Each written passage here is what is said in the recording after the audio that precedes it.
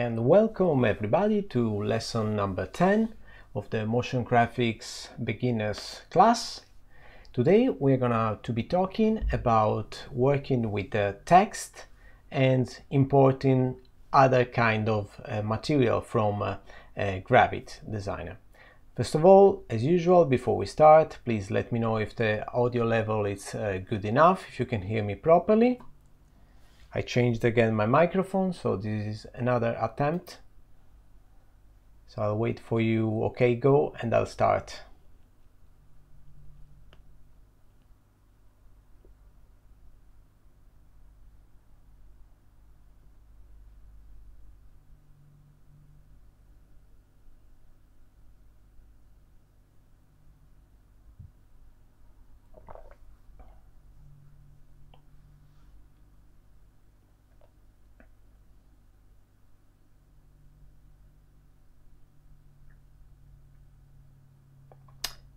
Amazing.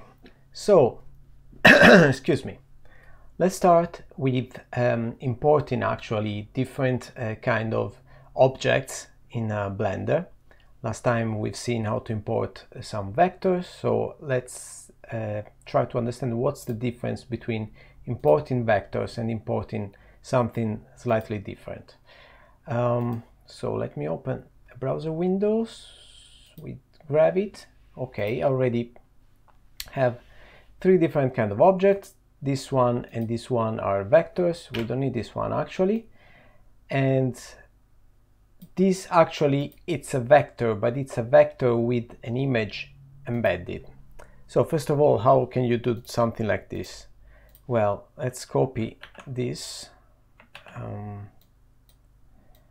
So Ctrl D, I copy that. And then we select a photo or any image. Let's go with this, and that's it. So this is the fastest way to have an image inside a vector.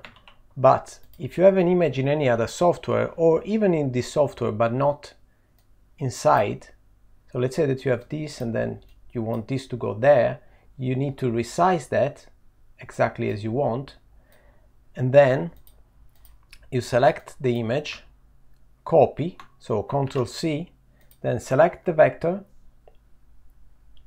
and then here instead of color fill you can choose texture fill, and it will fill it with a random texture. At this point you can paste, and it will paste whatever it's in memory. So you see the position, that's not what we want. Let's say that we want this to be visible inside. Not that we need this now, but I'm going to show you different things you can do. I'm gonna also stretch it, even if it's not nice. So, and then copy this again. I'll go here and again paste. And now you can see that you have that image inside this vector. Can you import this in Blender directly? Yes and no. And this is when it comes to a different file format. So first of all, normally we export something like this, and when importing Blender, I'm going to show you so we can see all the different options we have. When we import in Blender, the classic SVG file,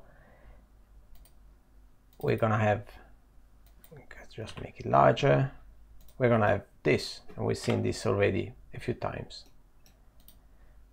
But this is not an SVG standard file, so if I import this, I won't have this image in Blender. I will have just a black image, or probably won't even import.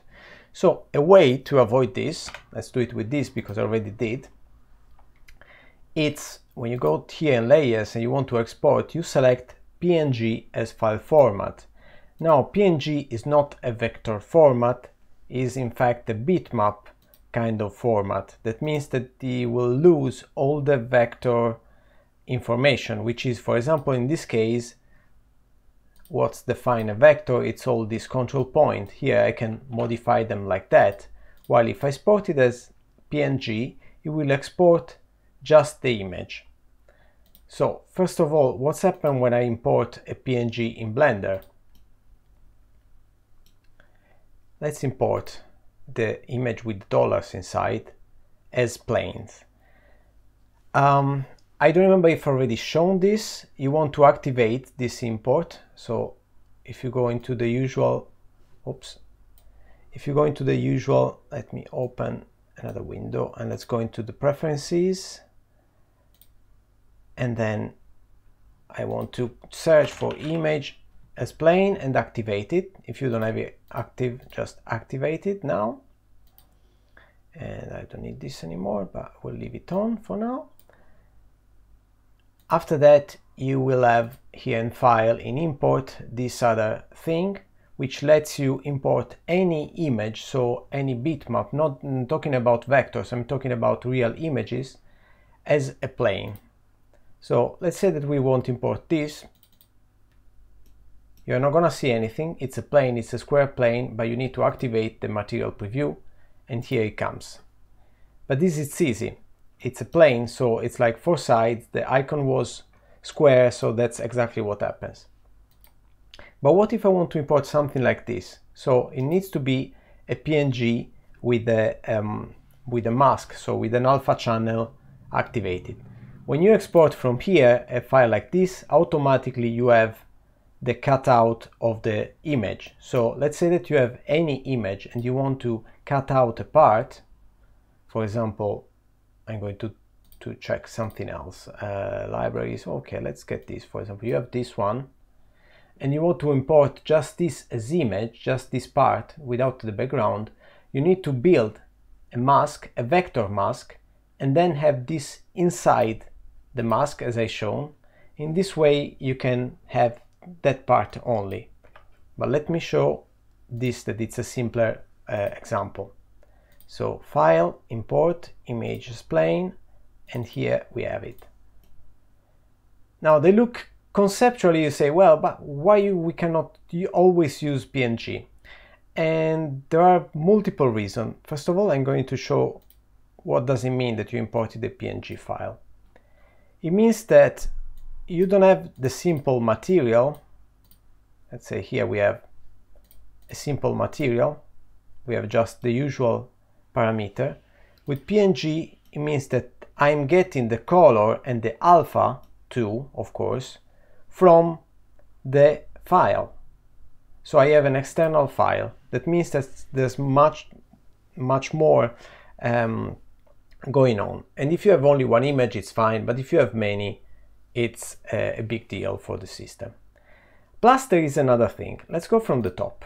From the top they look the same at this distance, but what's happening if I start zooming in? Well, as you can imagine, one it's a vector, so it's not losing resolution, while the other one you start seeing pixels.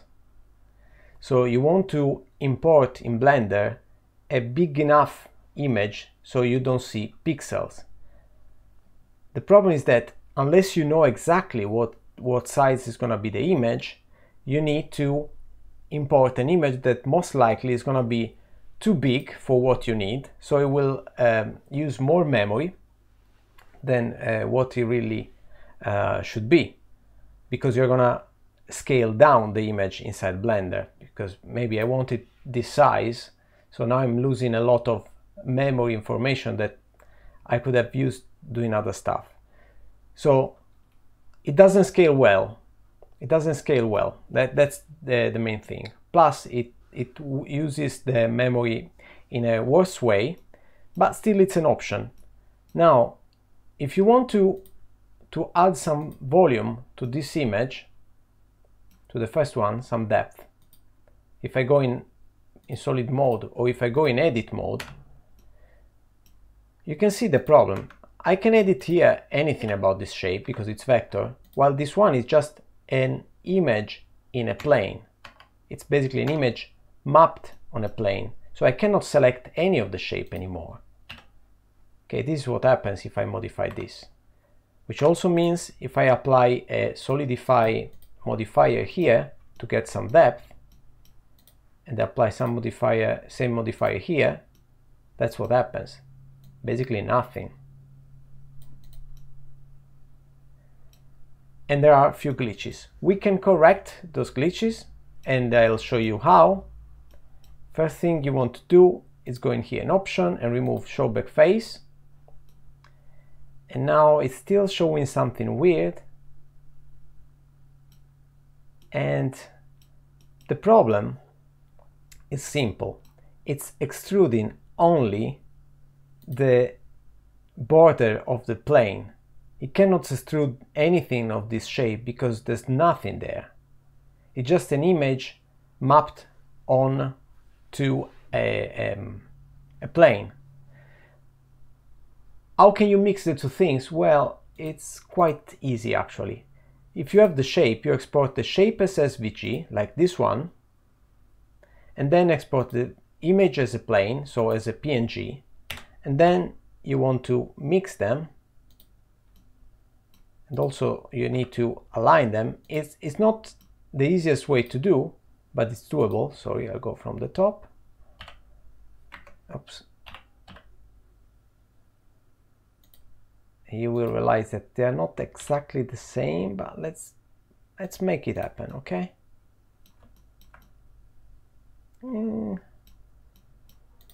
For some reason they are not exactly in the same position. Let's try to go with numbers and the scale to 1, and this also, let's go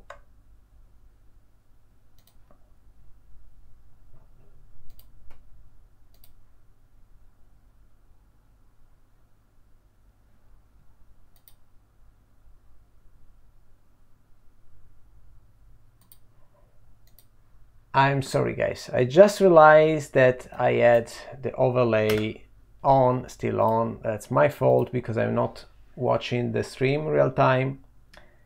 Okay, so I think we start again from the exporting. Once we export from Gravit, now we'll go to Blender, so it's gonna be much easier. I'm very sorry about that.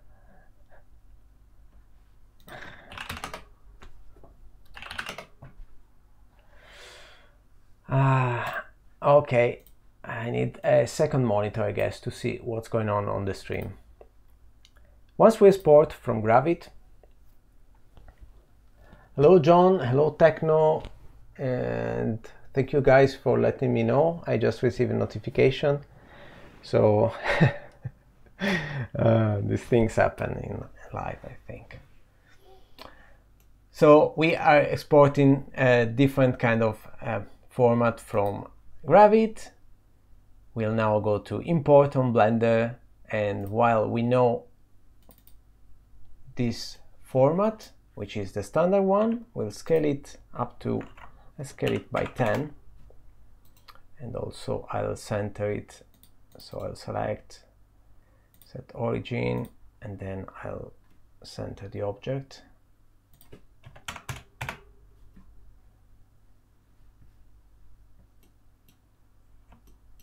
Then to import images that are PNG, for example, I'll go here in the preferences because you probably couldn't see that, and you want to add the add-on, to enable the add-on called import export import images as plane. So you only type images and it should show up. You just enable it here. We don't need it now, right now. And once you enable it, you can import any kind of image. And I showed that earlier. If you import an image that it's like based on a square, it's not really a big deal. It's a square. Once you import an image that instead it's a different shape, like this cloud, the cloud with the money on it, you want to, okay, first of all, you get this shape and it looks fine. Don't forget that if you go on another mode, you will see this. You need to enable the texture preview, but you already see this kind of perimeter.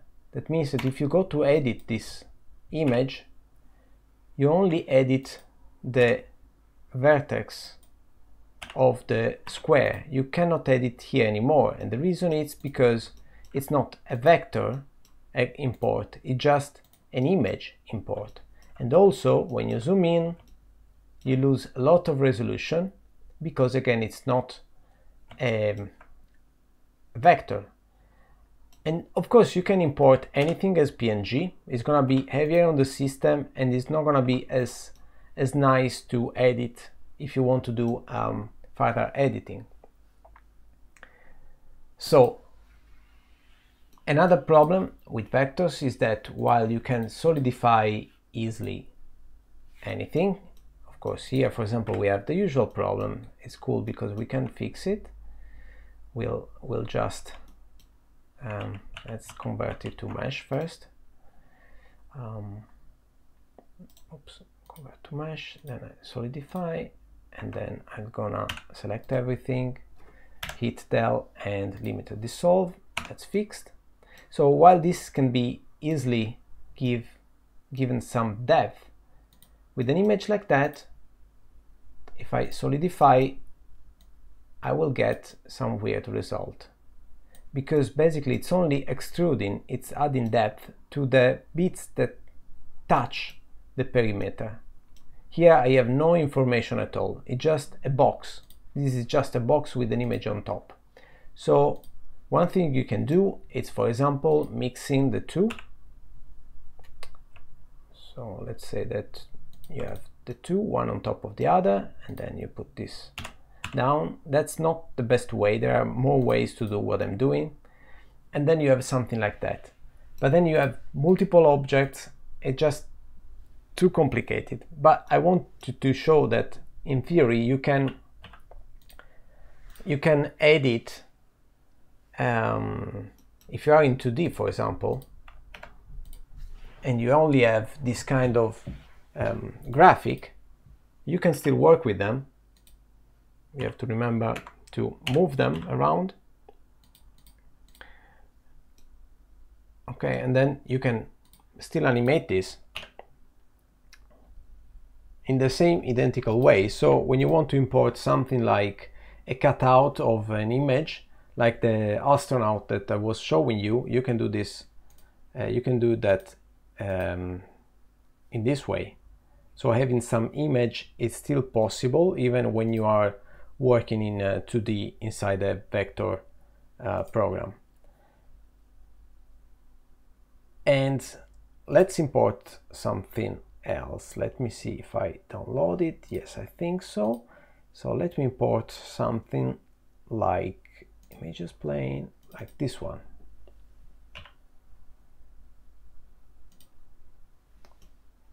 And let me put it back. Basically, you can use an image as plane as a background.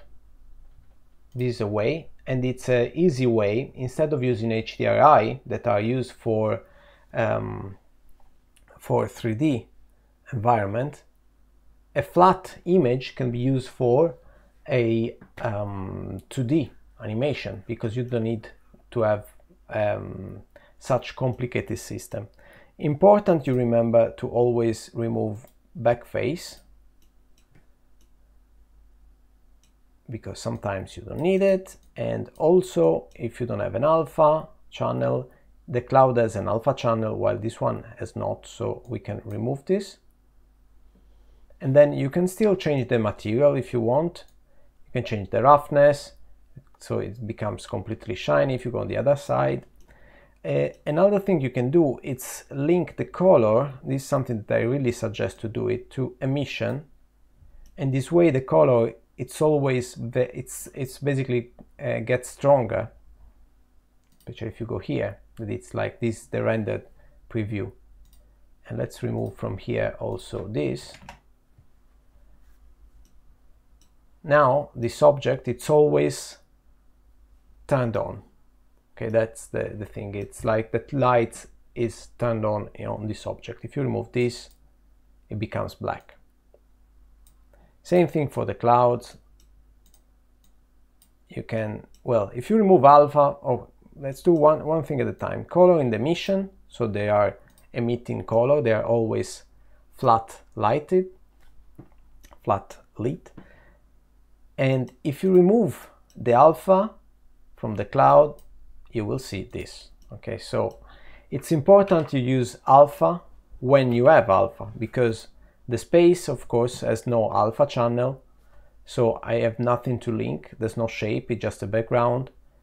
And if you want the cutout, you need the cutout that is done in a software and is exported. So a classic PNG file with a transparent channel.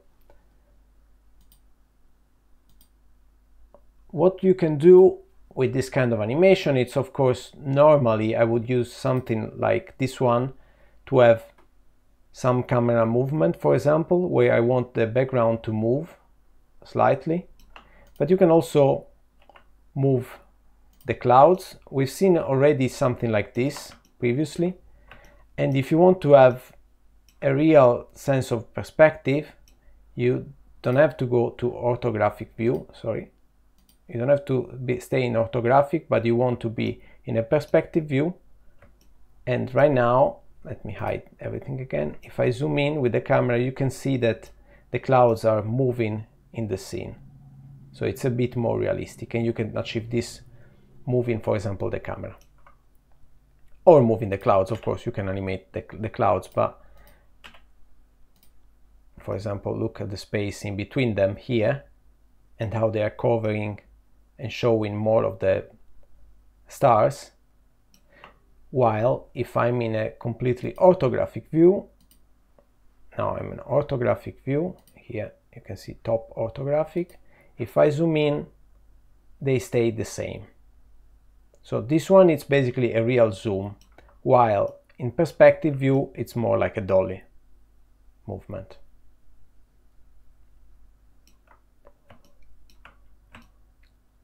Okay, and this is the first step. As I promised something a bit more interesting for this lesson, it's the lesson number 10. I thought let's do something slightly more interesting, and we are actually going to be very close to the 4th of May. I thought to do something themed, and let's start with text. So let's remove this, but we'll keep the background because it's Star Wars themed, so we'll keep it, and we'll call it background, so we know what is it. I also going to leave it in this position. I don't want to touch the background and have it moving around. So in order to do this, I don't want to select it. I can, for example, activate here this flag, which gives me this, and while this one just hide, if I still want to see, but I don't want to edit, I don't want to touch it, I just click the other one, so it's basically non-selectable. So I cannot select the background. Now it's there, but it's not going to be changed. Also, you can see a difference in the color between this and this. We already seen why, how these two modes behave, but basically here I'm using this HDRI, which is just to work on the scene, while this one is the real preview. And this one at the moment is using the scene world, and the scene world is at the moment 0, and it's gray, but it's 0. While if I increase this, you see that also the image imported change, because I'm basically adding light. So at the moment we just need something very, very flat. And let's see how to work with text, which is the second part of this tutorial. The main thing is that, of course, you can import text, as you can see, as you have seen already, as vector from any software, from Gravit. You can import it as an image, but of course you can also create text directly in here. And we're going to create text in here because it's the part that we haven't seen. You have seen already how to import stuff. You can import everything ready-made, but let's see how to make and edit text here. It's again quite easy. Let's go from the top because it's actually helpful seeing this from the top. I'm going to hide the 3D cursor so we are not confused. We'll do add text, and you have a text saying text. The first thing you want to do is press tab, and the tab will show you the cursor, and then you can just type whatever you want. So let's type something like the 4th of May. Okay, it's there. Once you add this, it's basically becoming a new shape. You can see here text, and you can type as much as you want. You can type like in any other software and having most of the feature of any other software. But let's start with the normal line, just without multiple things. Here you have enabled now a new setting page, and of course you have the usual alignment, you have the character spacing, you have anything that you can imagine in a normal software to do text editing. Now the font, it's important because normally Blender comes with this Blender font, and there's no other font. So I cannot pick another font. I have to load another font from the font of my system, which is quite easy. You press folder, and I'm going to choose for this lesson the Franklin something. I think it's this one. Yeah, which is supposed to be the one used in the Star Wars opening titles. And I'm going to copy here as text few random lines. Give me a second.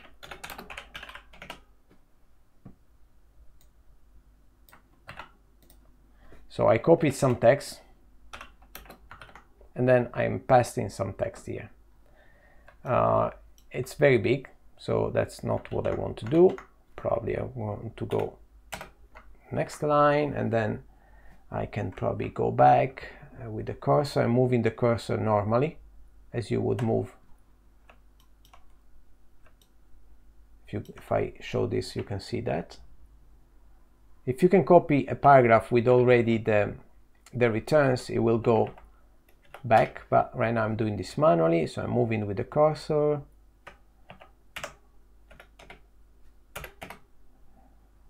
This is the classic lorem ipsum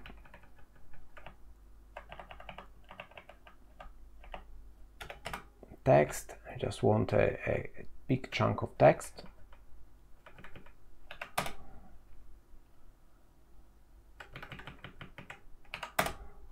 Okay, and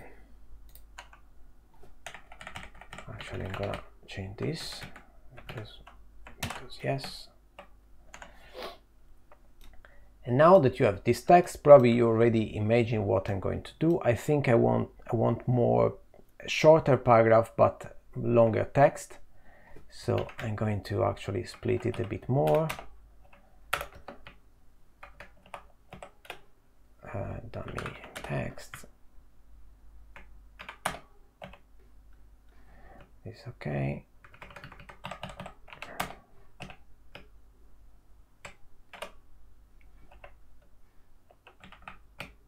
We're almost done.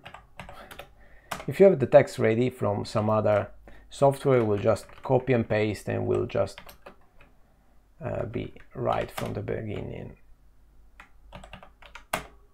And okay, let's say that we have this text. As any other spline or vector or a shape in Blender, you can do exactly the same things. So you have geometry here, and one thing you can do, even if we are working in 2D, so we don't care, but I'll actually show you that you can do it. You can extrude the text, that will get some depth. You can offset, that means that will get larger or thinner. You can also offset in the opposite way. And you can add a bevel, which means that you'll get this round bits around it. And you can combine the things, so you can extrude it and having the bevel only in the border, and then you can just remove some of the bevel, so it becomes smaller. I'm offsetting negatively, so it will become each character will become smaller, but then the bevel will add some round to it. Let's say that we don't need that actually, that strong bevel for this. Yeah, but that's the right thing. And then we need max extrusion. I just want a tiny, yeah, something like that. And now we can do, okay, you see this is a glitch because I probably, the offset wasn't working for this with the bevel, so just remove it. It's not a big deal for this idea, for this example. And then you can add a material. As you can imagine, I'm going for a yellow kind of material. And if you stay from the top, you want to move, oops, sorry, hit the wrong button. If you stay from the top, you want to frame this as much as you can. Then you select the text, you probably rescale it. And then you want to rotate it. So we are gonna rotate this in 3D. So I'm gonna press R and then X. And it's rotating, but it's not clear. So what I need actually, it's a camera. Let me create a camera. And I go into the camera view. I don't see anything. That's not a big deal. I'm going to lock to the camera view. I just turn a little bit. There's nothing visible. Oh, here they are. Here they are. So what I can do to get to the camera view fast is this. And then I'll see what the camera is seeing. That's the problem. The camera it's just in the wrong place. So I can just move it in the right place. So you can move it with numbers if you prefer. And then you can move this and go back to camera view. And now while you have lock camera view, you can zoom in, zoom out until you have the right position. You want the background to fill the whole frame. Now I remove this so I can zoom in my screen. And now I don't need the camera anymore, so I'm gonna open a small camera view actually here somewhere. Let me open a camera view here so we can have a small preview of what we are doing here.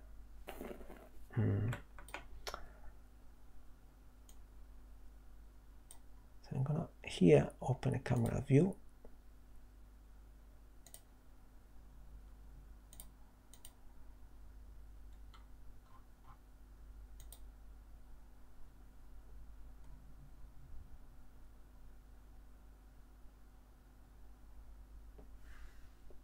So I have an idea of what's going on there. And that's correct. If you go in the render view, that's exactly what's happening, because this is just a color, but it's still a passive color. I'll show you in a moment what I mean. If you keep looking at the camera preview, while here I'll go into my 3D layout. If I select the text, it's yellow, but there's no light in the scene. So I need the text to become a light. In order to do this, I can let the text emit a color, and I want the same color that it's here. Okay, so now the text, it's a light, so it's visible in the dark. At this point, we can start. Let's go back here. We don't need it. So we have the camera there, and we want to rotate this towards the camera, so X.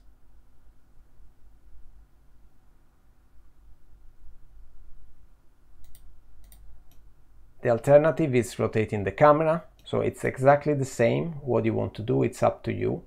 If you don't want to rotate the text, you just need to rotate the camera. Oops, sorry. So if you want to rotate the camera, I will go from here, it's easy.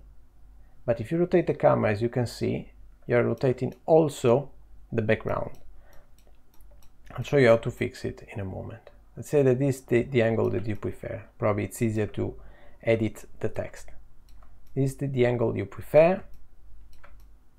Maybe a bit more.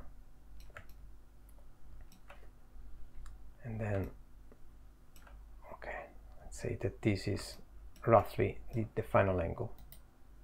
At this point we want this, the background, to fill. So one way it's selecting the background, so we have to re-enable the selection. We can zoom it until it fills the frame. You see the border of the frame is here. The border of the frame is here. Let me enlarge this a little bit.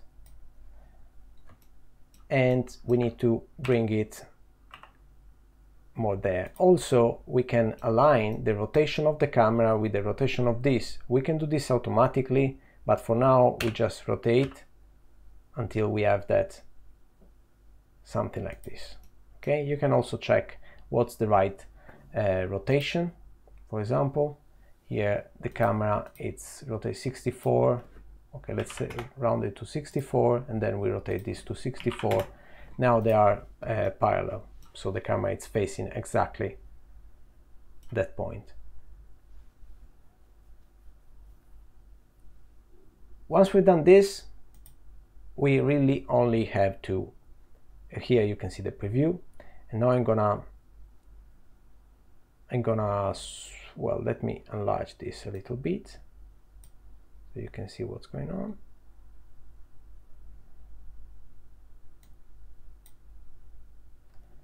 So now the only thing you have to do is press G, press Y, and then you just move it.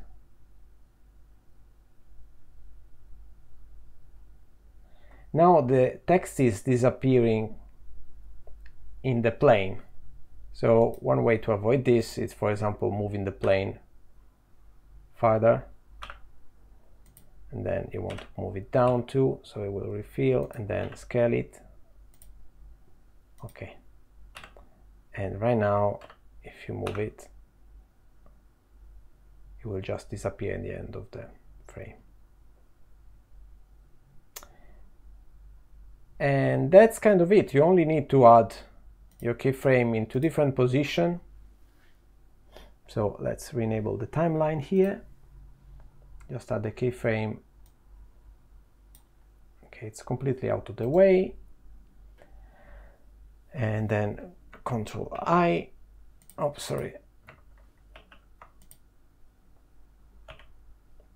No, Control, just I, and set location frame for the selected object. Then we can press Auto key, then we go, I don't know how many seconds, let's say again 4 seconds, but it's a bit fast. Let's do 8 seconds. G, Y, and move it out, and then automatically added the keyframe. Once you finish your operation, don't forget to disable this or everything will be keyed by mistake. And then you have your animation. It's a bit fast. You can slow it down depending on how much text you have. But that's the concept. Now I assume that you don't want the acceleration.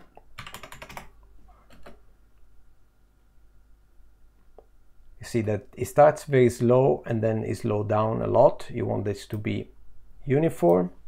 So as usual, you can select all the keyframes and change them to linear. And you want to change them both at the end and the beginning. And now it goes like this. Let's go to the big window. Let's remove everything. And let's remove this, you don't need it anymore.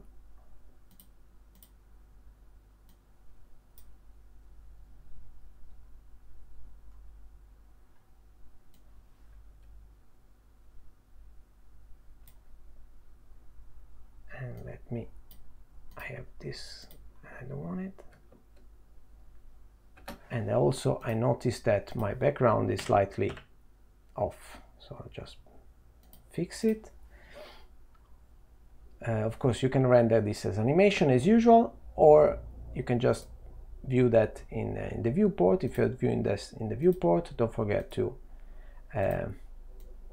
hide everything that is not useful. Now, first thing I notice is that the fact that that text has some depth, actually it's compromising the readability. So I'll show this because you may use it in other projects, but actually I don't think we need it. Oh, sorry, not this one. This one is 0 and this one is 0. So this is real text, very flat text. And I'm not even sure that in the original there was a star space image in the background, and actually it's a bit strong. So I'll show you another tip to make it a bit, to change the image that you import in the scene. So I'll introduce also other nodes. If you go to add, now I selected the background, and this is the material of the background, which is the image. It's an unsplash photo. You can add to this image node a bunch of different modifier to the nodes, let's call it like that. And one you can add easily, it's the bright and contrast, and you can make the background just darker. And you want also to be in between the emission and the background.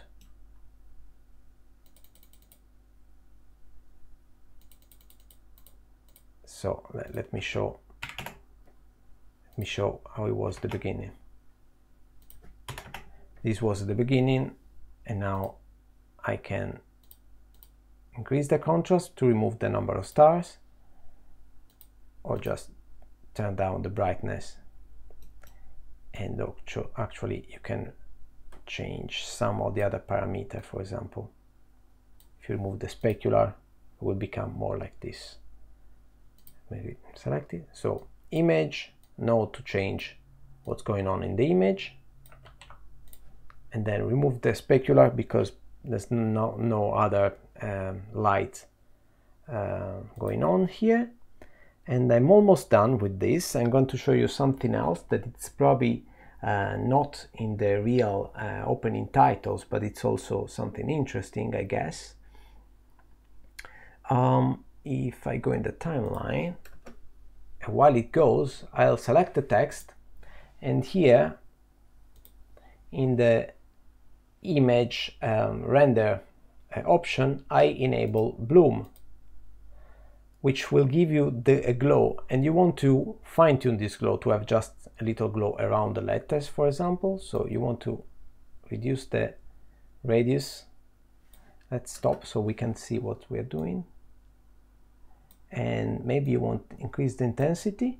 Then you have, of course, threshold, and you can work a bit more on that, but this will do.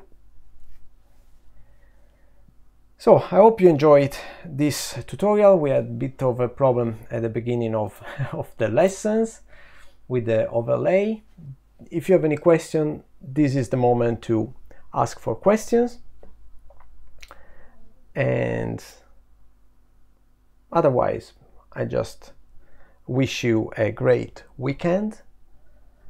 Stay safe, stay home, and we will have another round of lesson starting next week. So I wait just for some questions if you have any, and we'll take it from there.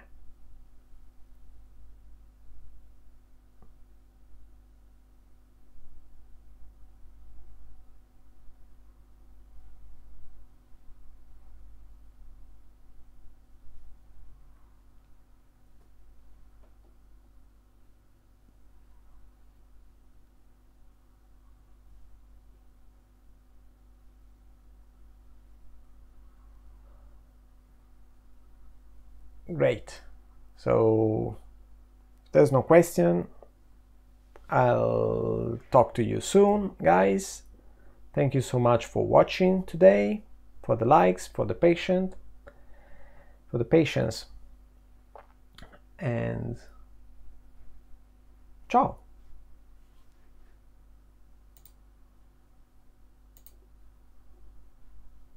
Oh, wait. You think it was finished, but I forgot to do something very important here. select the text, hit tab, let's go down to the end of the text, let's go out of this, let me select the text and let me remove everything.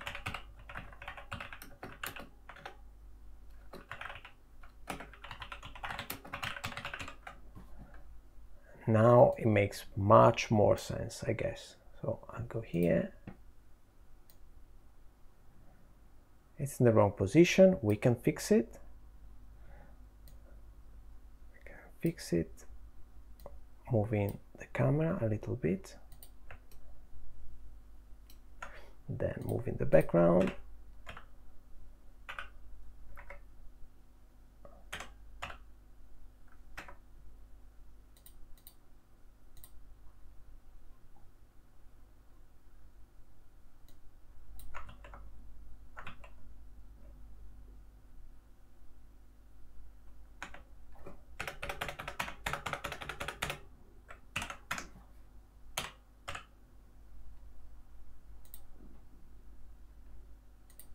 Let's move the camera again.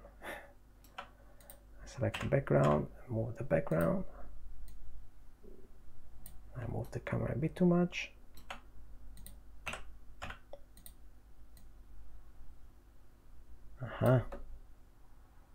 Much better. The only thing I want to do, guys, you can leave the channel if you want. Really, I'm just joking at this time.